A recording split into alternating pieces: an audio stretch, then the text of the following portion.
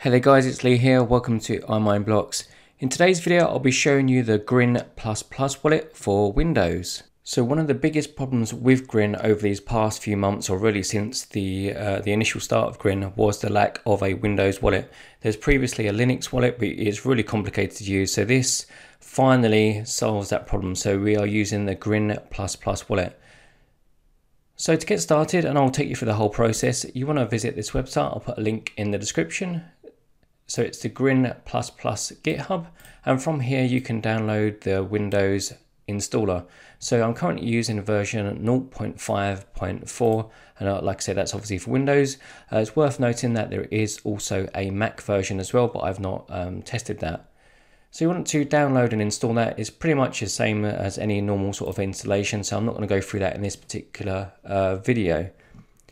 Then once it's installed, you'll see a desktop icon on your desktop, of course, and from there you can kind of get set up with the initial installation. You'll see I've also used and tested the Grin Purse wallet. That's also a very simple and easy to use wallet, but it's not as fully featured as the Grin++ wallet. So for anyone that does want to get started with Windows and Grin, then I would recommend the ++, not the Purse wallet. So once it's on your desktop, you just obviously double click the icon, get the program up and running, and then you'll see a startup like this. When you start the wallet for the very first time, you'll see two firewall permission options. So one is for the Grin node and one is for the Grin++ wallet. So you need to allow both of those activities to go through. Then on the bottom left hand side, you'll see this status. It will say synchronizing, and eventually it will say running. Don't worry about the inbound connections too much. Just make sure that you've got plenty of outbound connections. And then what you should see is down the bottom is that all of these numbers basically equalize. So headers, blocks, and network. What you should find is that the headers and network are slightly ahead, but after a short period of time, your blocks should also be on the same number. Then that means your wallet is kind of synchronized with the network and ready to kind of get started with. So what you want to do first is create a new wallet. So you press that button, and then it's going to ask us for a few options. So the first one is a username. So you don't normally have to do this on a lot of wallets, but on this case you do. So we enter a username, and then we enter a password. So you want to make a note of these because they're not restored or saved anywhere. So make a handwritten note of your details, so your username and your password. Then click on Create Account, which will take us to a seed generation page. So it's going to look a little something like this. Again, you want to manually handwrite these down. So I'm going to take a note of these very quickly because you will be asked to verify it in the next section. So we click on next after we've carefully wrote down all of these. So there's 24 words in total. Click on next, and then we're going to see a part where we have to kind of verify what we've just recorded effectively. So I'm going to do that quickly now. And you guys, I'm just using this obviously for demonstration, so don't use the same words, or I think that I'm leaving this unsecured or anything like that. Okay, so we just have to fill in a blank. So we've done that with 5 words filled in the blank. So now we've got the total, and it just confirms that we've made a manual note of this, so we're not going to lose it in the future. So keep that in a safe and secure place and click finish. Okay, so you can see here, this is the basic wallet interface. So I'll just show you now with a live account what it looks like to send and receive transactions.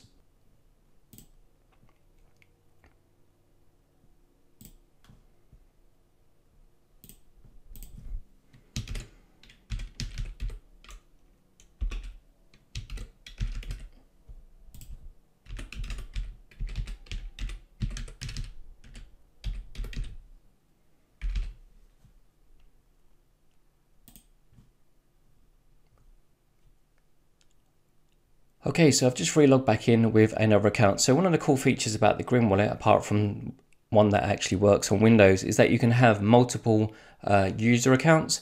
So each individual account has a separate username and password, so you can create multiple accounts and logins, just like you would like a normal desktop login, but you can do it in this case for wallet stuff, and that's quite a useful feature.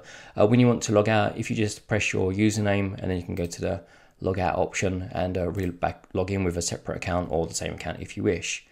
So this is the main interface. You can see here we've got a spendable balance. That's my current Grin balance. A few main options: you can send, receive, or finalize. So I'll just talk you through the different options on how to use the basics of the wallet. So if you want to send an outgoing transaction, you're obviously going to need a current balance at least.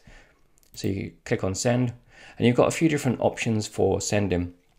So you've got the file option, a URL option, or the Grinbox option.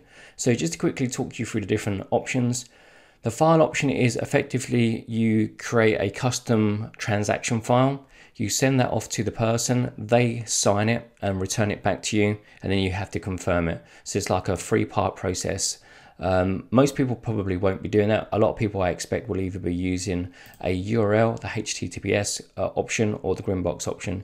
So for the URL, the HTTPS option, all you need to do is you set your amount and the address that you're sending it to. So this will typically be an exchange address or a IP address of your friend, colleague, or whoever you're sending it to. So you just enter both those details there and send.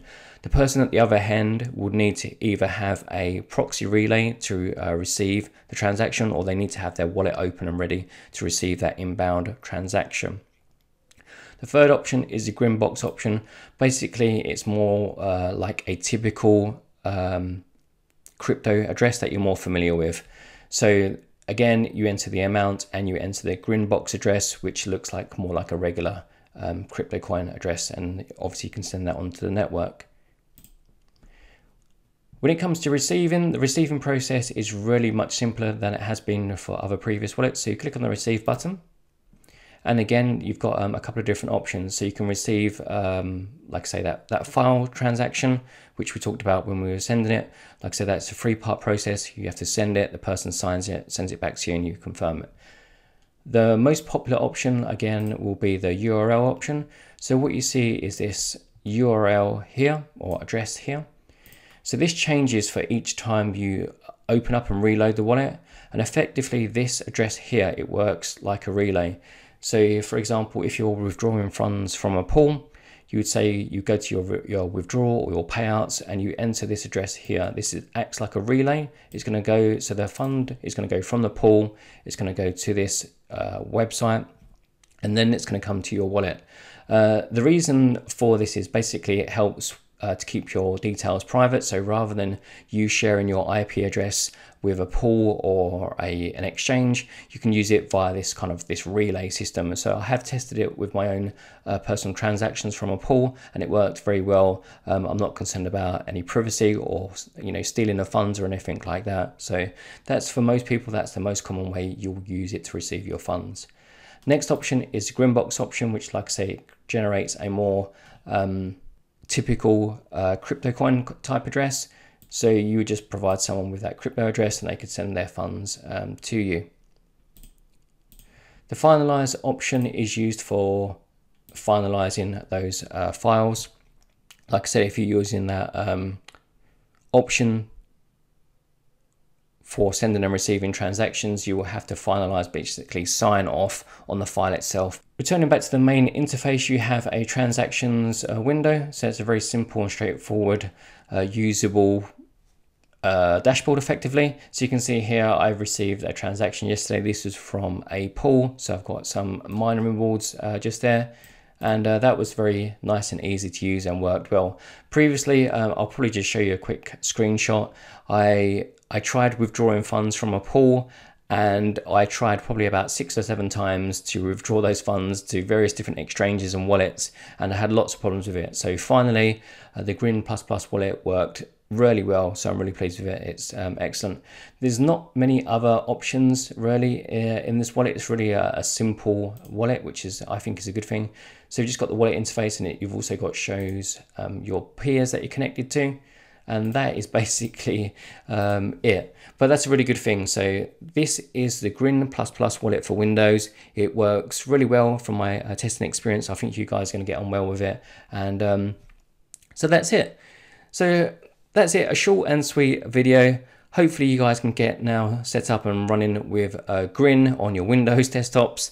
And that's it. So thanks so much for watching. I'll see you guys on the next video.